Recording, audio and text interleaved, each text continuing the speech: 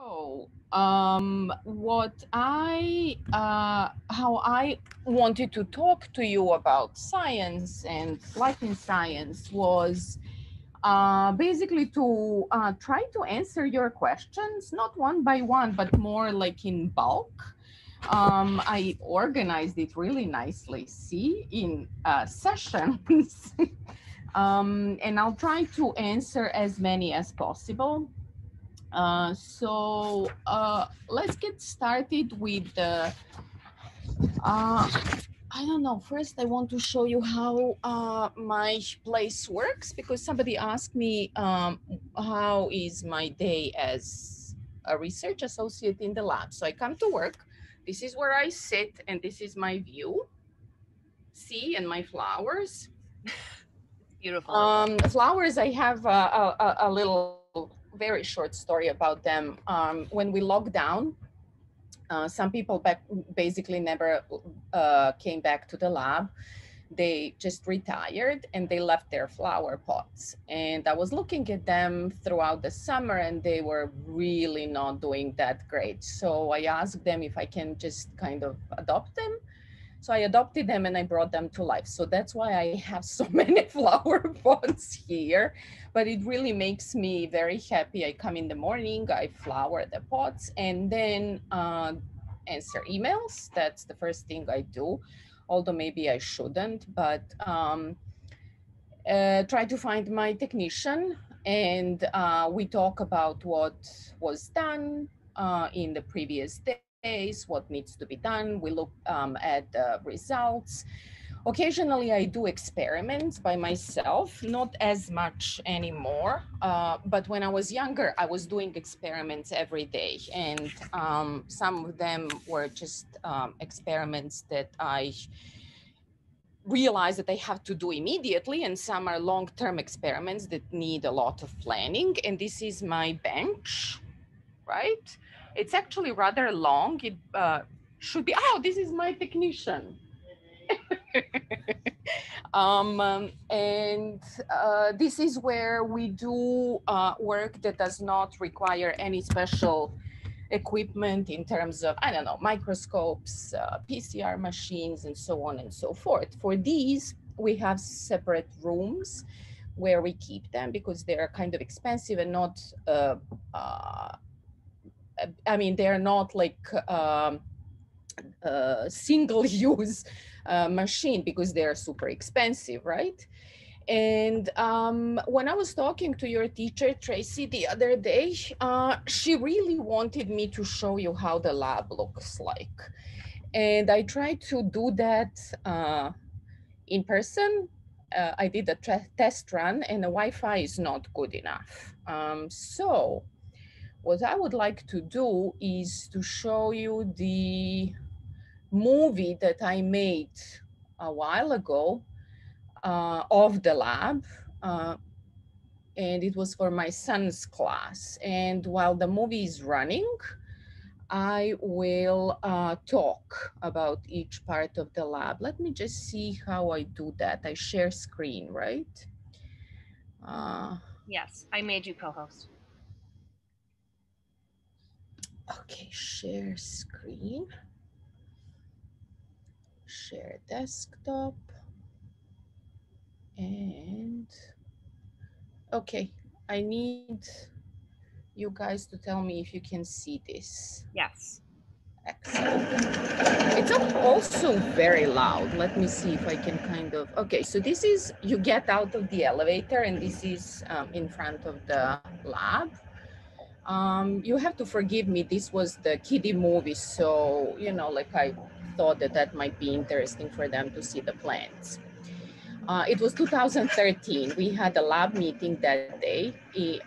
One person usually presents a really big body of research about once a year.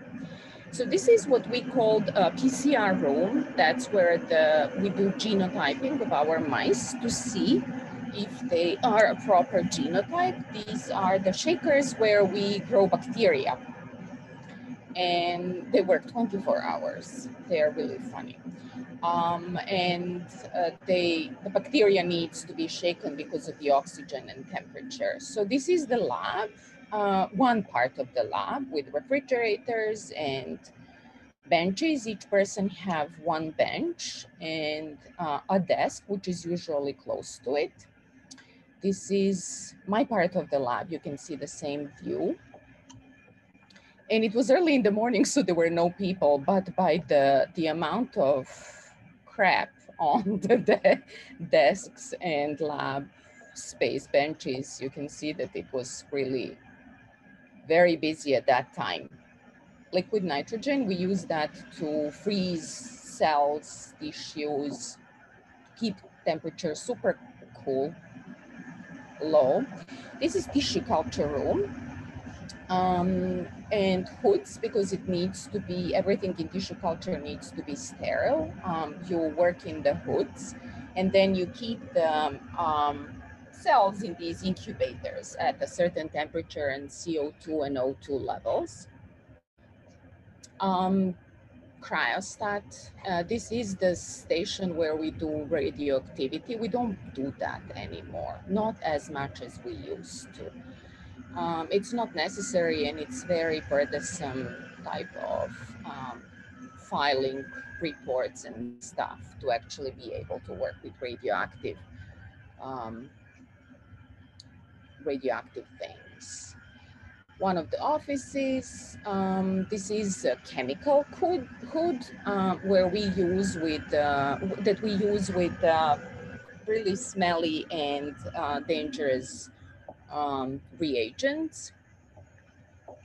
Glass washing area where we wash the um, dishes that we use. Copy area. This is where we actually sit and use these common computers, although each one of us has its own. This is a copy of a Nobel Prize. And to be honest with you, I never really understood what it says here, but it lists people who got the Nobel Prize together with Paul Greengard. And this is the office. We used to have a lot of people who worked in the office, business manager and two secretaries, not anymore. Kitchen, obviously, very important for coffee. This is where we have our meetings, lab meetings, and we can also eat lunch there, and or we can have one-on-one meetings when we need to discuss science. And oh, I have to admit somebody. Okay. I did it. You're good to go. Um, View on the other side of the building. That's Roosevelt Island. And as you can see, this was before the new building was built. We could still see the highway. And I think that we have the other part of the lab, which is coffee machine, the most important thing, fuels us.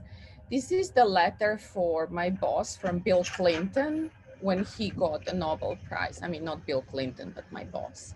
So Bill Clinton congratulated him.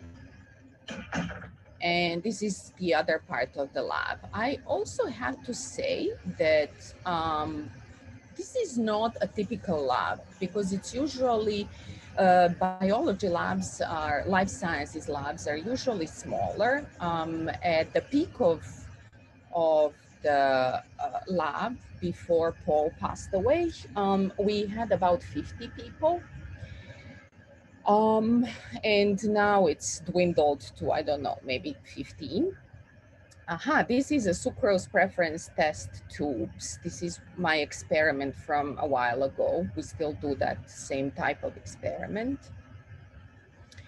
I'll talk about that shortly. And this used to be my desk, and you don't care about this anymore because this was again for the kids, and this is it. That's how the lab uh, looks like. And then I also have few images of the things that didn't make it to the movie.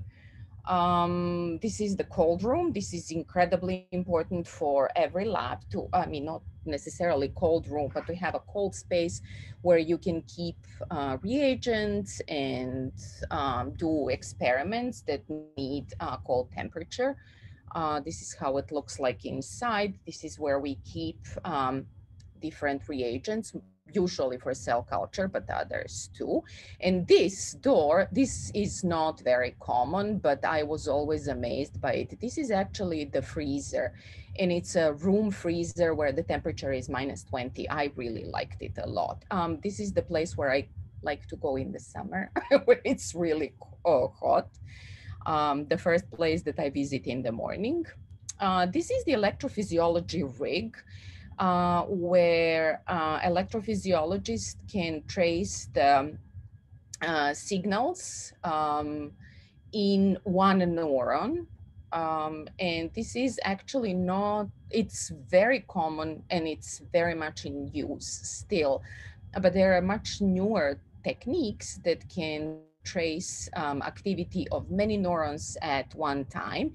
And these machines look a little bit different. We used to have two electrophysiologists, so that's another electrophysiology rig.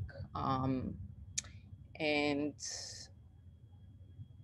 this is yet another room. This here is cryostat, where we cut frozen brains and then do either immunocytochemistry or in situ to detect different proteins and RNAs in brain tissue.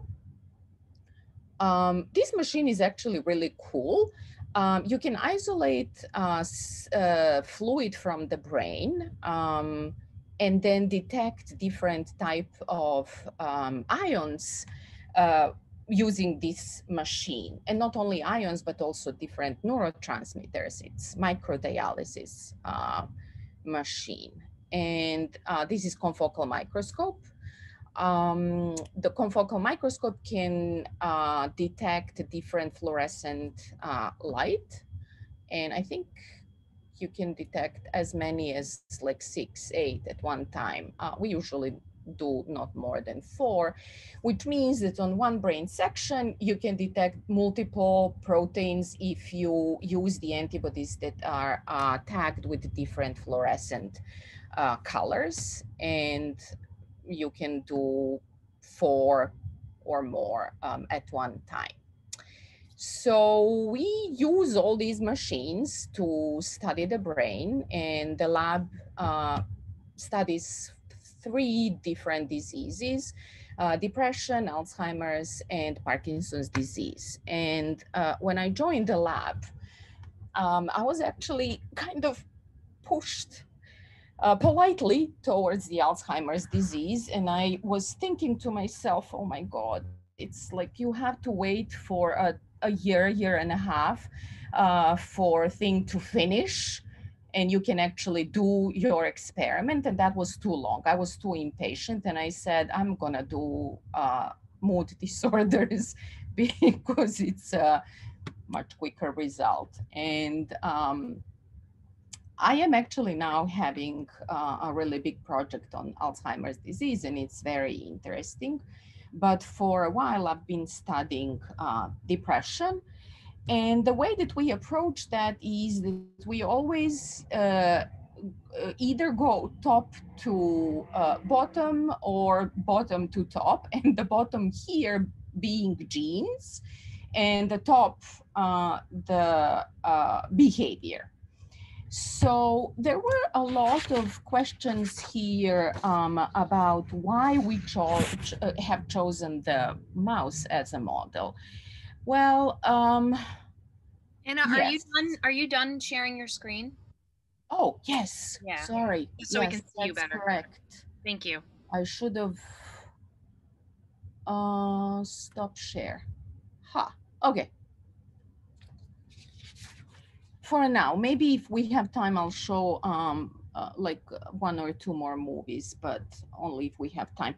So a lot of questions were about mice and how similar are they to people, and why did we choose mice? A lot of it has to do with being practical, right? Yes, I understand the mouse. Remember the thing that I sent you, the little the little images, and the mouse brain looks really smooth and it's way smaller than the human brain. But I have to tell you that everything that human brain has, or let's say majority of things that human brain has, a mouse brain has too. It's just packed in much smaller space.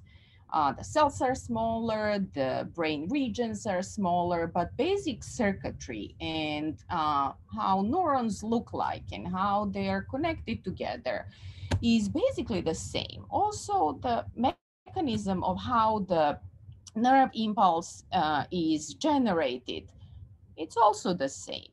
The speed might be different, the external stimuli, the response to environment might be slightly different, but in general, all of that is more or less the same. So that's why it is perfectly fine to study all sorts of different diseases on mice first.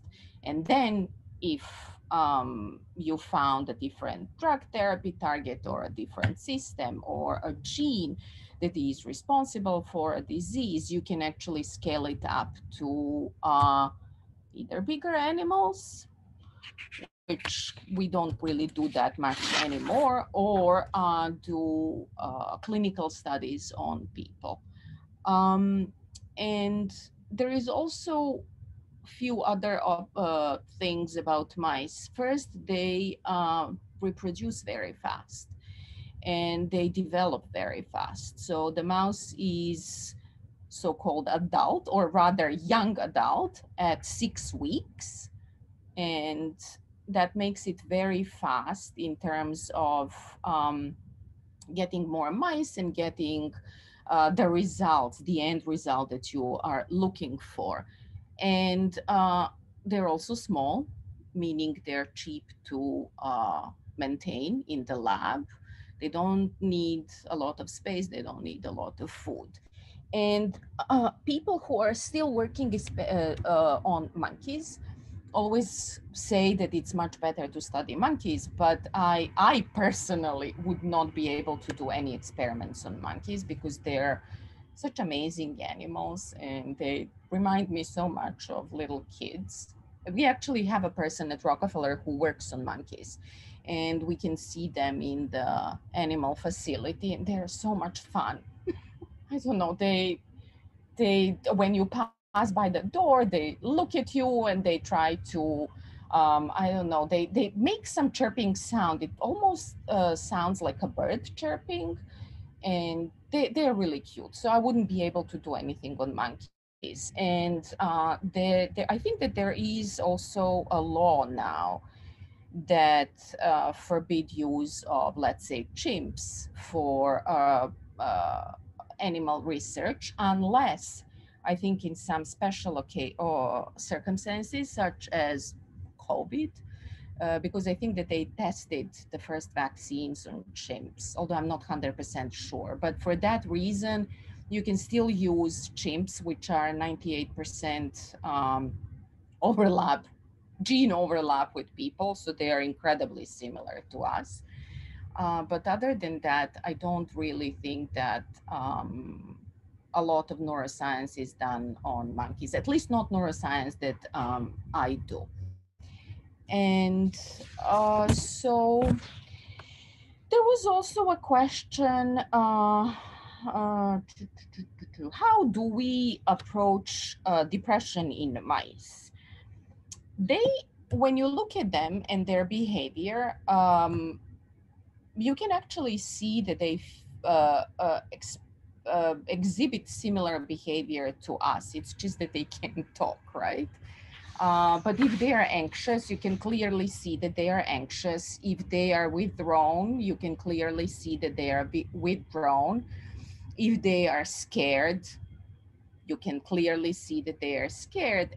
But this is science, right? So we have to measure everything. So there are a lot of behavioral tests that are designed to measure a certain behavior. So for depression, you know, probably from, I don't know, just reading newspapers, there are many different types of symptoms, and each person doesn't have all of the symptoms. Same is with mice. And somebody asked me if there was something very interesting that I found. So for me, the very interesting thing that I found studying depression was that you actually have mice who are naturally depressed. Um, so when we get, let's say, 40 mice and you do a behavioral test, which is called social interaction, mice are actually social animals. So they like to interact with each other, and they like to, it's same as with dogs. When they see unknown dog on the street, they immediately run to it and they sniff around each other and so on. So the mice do the same. And you have this test where you test the mice with unknown, possibly aggressive mice, because they're way bigger than the mouse that we are testing. If they sniff around, and the mouse is also in like a cage, so that it can't attack the other mouse. If the mouse that we are testing is spending a lot of time around that unknown mouse, we say that that's a normal behavior because that's what they usually do, and that mouse has a normal social interaction. However, you see mice that are really super shy and don't spend any time around the other mouse. So we always call them socially withdrawn, which is one of the symptoms of depression. uh, Tracy, what do you think? Can I show them the? Do we have time for me to show them the actual test? I have a movie. Yeah, Yes. yeah. We Okay. have until about 10 o'clock. So share screen again.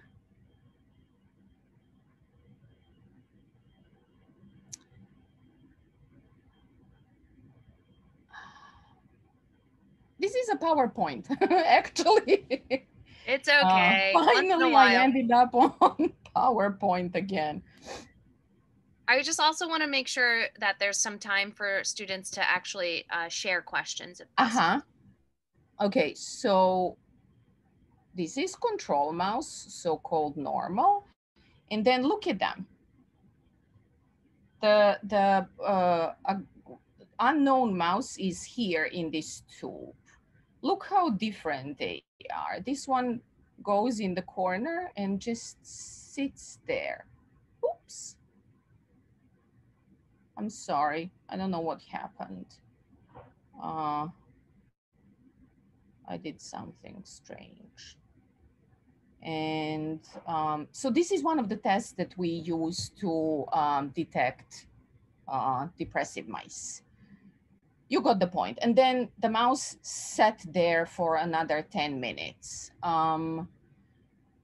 So we then look at the genes in different cells and try to figure out how each gene that we find interesting using bioinformatics methods, we try to change the expression of that gene and see how that affects behavior again. So we go again to the behavior of the whole animal.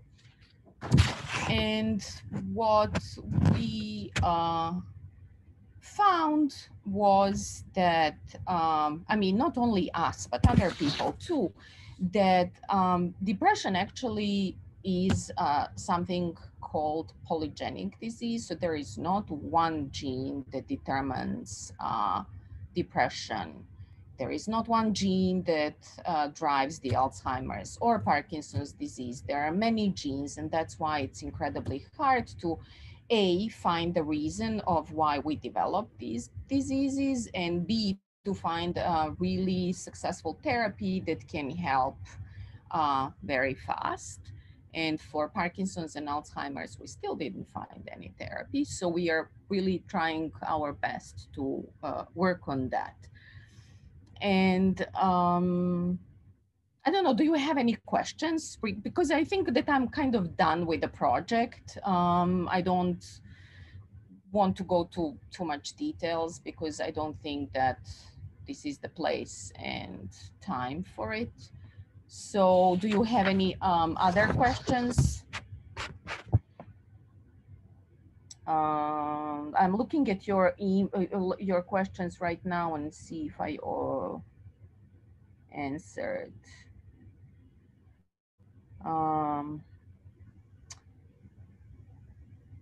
How Anna, do you maybe measure brain activity?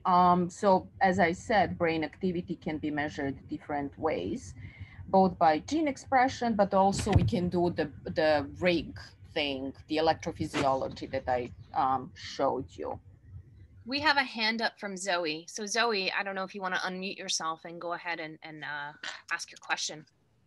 Yeah, so you were talking about how like you had the depressed mice, but how do you make sure that the mice that you get and the mice that like reproduce and make more mice are actually depressed? Like how do you control for the fact that they might not exhibit that specific gene? Okay, so that's the thing that I didn't mention. It's an excellent question because it put me back to my the beginning of the research. We actually modeled depression. There are two ways to do this, actually three ways to do it. One way is to search for mice that exhibit depression naturally and then just inbreed them over several generations with other mice that also show depressive phenotype. And that way you get actually an inbred strain which exhibits some signs of some symptoms of depression. We don't do that in the lab. We do two different approaches. One is to make a transgenic mouse, which has genes that are changed, and we already know that this gene affects depression. So we change the gene and make a transgenic mouse, and that's called either knockout or knock-in mice. So they are genetic models, but it's only one gene that is changed. And then the third thing, which is what I do, is we model depression. There are definitely many different types of models for depression. We usually expose so-called normal wild-type mice to some harsh things, and that's why I'm not going to show you any movies, such as social defeat, where one aggressive mouse attacks another mouse. And we repeat that day after day for 10 days for about a few minutes each day. And finally, the mice become pretty depressed. There is also something called restraint stress, where you put them in a really small tube so they can't move. There is a social isolation test where you keep mice one per cage. As I said, they're social animals, so they like to be with other mice, and being alone in the cage makes them incredibly depressed. So this is how we take these mice then and study their gene expression. So we actually really do know and confirm by tests that we are working on a depressive mouse. And then we also have a control group, which are just normal wild type mice that were not exposed to this harsh environment. And we compare them between each other, doing all sorts of different tests. Does that answer your question?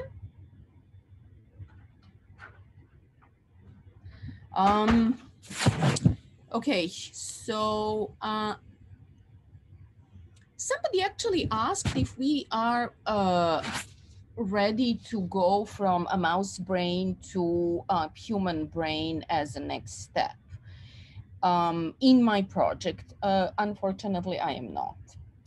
Although in my project, I found that statins, which are usually taken for cholesterol, actually have a really pretty good effect on one specific gene and what it does in the brain in terms of depression. So, what I would like to do in the future is to study people who take statins and then for either heart disease or cholesterol and see how prevalent is depressive phenotype in these people, and then see that if maybe a different dose of statins can be added to other antidepressants to help people who have depression, especially if it's connected to a stressful life. So that was kind of another interesting thing that came out of my study. I can't publish that obviously because I don't have any people's data, but I think that would be a nice next step to actually really work towards helping people with depression. Um, okay, there are some other really interesting questions about not really connected to my research, but more of the life I've chosen. Why did I choose to be neuroscientist? And do I have any advice? So maybe I should answer and talk a little bit about that, right? So I basically never did anything else but neuroscience. I except my undergrad. My undergrad was molecular biology, and only one part, like maybe one course, was neuroscience, and it was actually not my favorite course by all means. I didn't like the professor either, unfortunately. And after I finished college, I wanted to go to graduate school immediately, and the only place where they actually what they had immediate opening was the neuroscience program. And I said, well, why not? I can give it a try. And slowly over, let's say, like 2 years, I got into it and then really fell in love with it. So it was not the love on first sight. And this is my I think best advice for anybody: try different things. If you don't like something, but you think that there is a nice opportunity for you, just stick around a little while longer and see if you like it. Don't just drop things immediately if you don't like it. In terms of science, obviously, I can't talk about other professions. And then the other thing that is also incredibly important in science is that you don't get results fast. I mean, it's very rarely that things work from the first go. And you have to just kind of be incredibly patient. And I think the endurance and perseverance are incredibly important for the scientist. And one of my advisors also told me that to be a good scientist, you need actually to deal with backseats pretty well, and because there are a lot of them along the line. But then the reward when things actually work, when you find when you get good results, are so rewarding, and so it makes you so happy that it's actually worth doing it. And in terms of neuroscience, I think it's actually really, really nice field to go to because there are so many different things, and you don't actually have to study only the brain. There are other parts of neurosciences that are incredibly important, such as spinal cord injury, and I don't know, even heart disease and gut is incredibly hot topic right now because all of them need brain and nerve cells to function properly. So that connection between the heart and the gut with the brain is not necessarily hardcore neuroscience, but also incredibly important and interesting field. The uh, cancer cancers of the brain are pretty devastating, and a lot of them, with one exception of medulloblastoma, are pretty deadly, and they are not easily treated. So that's another really interesting field to go to. And then there is always basic science that you can work on. So I think that there is a lot of potential in neuroscience field. Also connection with psychology, with economics, but that's actually not my cup of tea because I really never did any of that. And I find it difficult to read these papers because I don't understand the fine point. I understand the abstract, and then after that, not so much. Maybe the first paragraph of the introduction, but other than that, summary is the only thing that I understand. But that's actually really kind of cool field too. And there was a person, Siddiq, that asked me about something very specific. So this is why I like to do these kind of presentations, because all your questions force me to actually rethink why am I doing things. Um, so he asked, or she, I am sorry, I actually am not sure if it's a she or he. What do I think about Neuralink? I have to admit, I didn't know what that is, so I Googled it, and I actually the therapy itself, it's known for a really long time. This is, I think, just the company that does it, one of the companies that does it. You put the electrodes in different brain regions, and by activating these electrodes, you can actually turn on and off and manipulate things around the house that I guess have some sort of Wi-Fi connection. So you think about turning on the light, and the light turns on. And I honestly, it gave me creeps because it sounded like science fiction movie, and I immediately could see all sorts of bad things that can happen with it.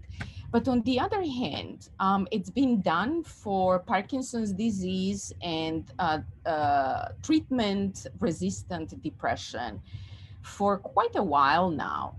They put the little electrodes in for depression area 25, Brodmann area 25, which is somewhere here deep down. And then for the Parkinson's disease in substantia nigra, which is somewhere here deep down, to basically activate that area because the activity of neurons itself is not adequate, to help people overcome their depressive phase, and for Parkinson's to actually move. And apparently it works. I mean, for Parkinson's, I saw the movies. It's amazing when you turn on the electrode in the brain. The person who could not, who was really rigid and could not move at all of a sudden starts talking and moving, and it's amazing what it can do. So I think that in that sense, Neuralink is actually really good, but it would be, and it is really great for a very limited type of disease, such as Parkinson's disease, maybe depression. It would not probably be able to help people with multiple sclerosis, Alzheimer's. It would be actually great for people who have spinal cord injury. So, for example, people who are paraplegic and cannot move. I think that it would be absolutely great for them because it would allow them to move again. Can you imagine that? It would be amazing. So I am all for it, but on the other hand, I'm a little uneasy because just, I don't know, thinking about if you want to, I don't know, hurt somebody or turn on something that you should not, and you are actually able doing that with a little electrode in your brain, gives me creeps. I don't know. What do you think? You can maybe discuss that with Tracy later. It's another topic. It's ethics in science. And I think everybody has to have that kind of really frank talk at all different times in your learning experience in school, in college, in graduate school. I think that we need more ethic classes so we actually know what we are doing and why. Um, okay. Does anybody, did I answer all of your questions more or less? Um, something really, what is the most challenging part of my research?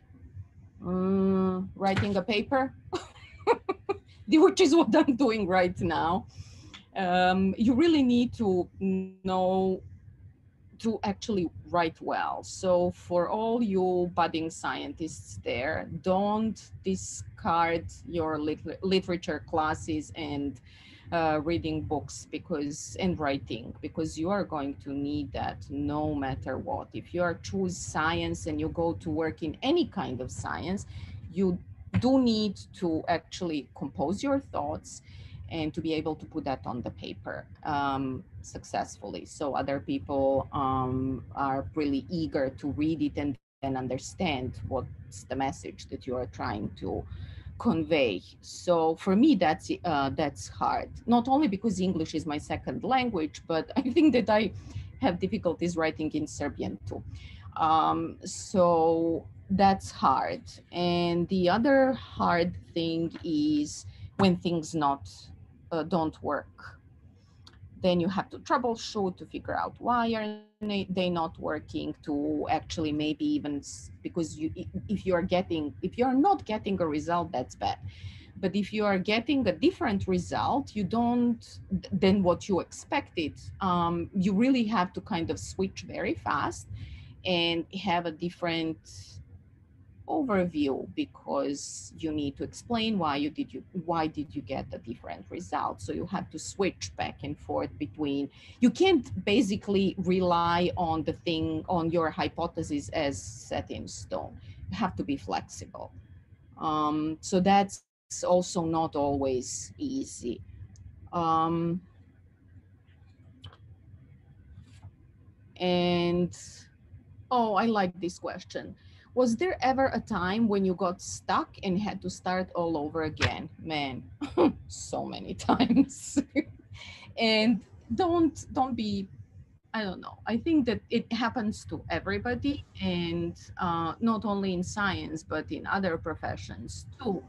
You just have to be very persistent.